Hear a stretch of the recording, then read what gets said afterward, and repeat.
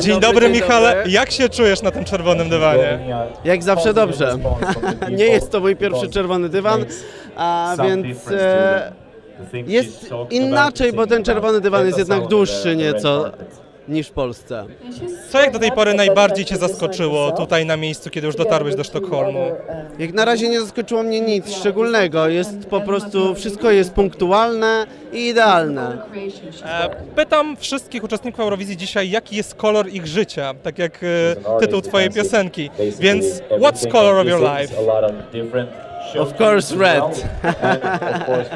Dlaczego? Dlaczego czerwony? To kolor pełen emocji i kontrowersji, ale też pełen mocy, dlatego.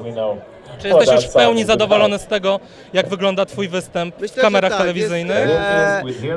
Tak naprawdę bierzemy udział w konkursie piosenki i ja postawiłem na piosenkę, w związku z tym ja jestem bardzo zadowolony. Jaka była najśmieszniejsza sytuacja, jaka spotkała Cię podczas tych dni spędzonych w Sztokholmie? To nie było śmieszne, ale to było zadziwiające, że kilka osób, które pracują przy tym programie, przy produkcji, takich cudownych pań rzuciło się na mnie i zaczęło mnie obściskiwać i mówią, że będą na mnie głosować.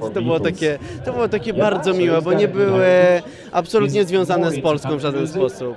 Więc życzę Ci więc jak najwięcej takich miłych, pozytywnych sytuacji. Baw się dobrze i powodzenia. Trzymamy kciuki. Do zobaczenia.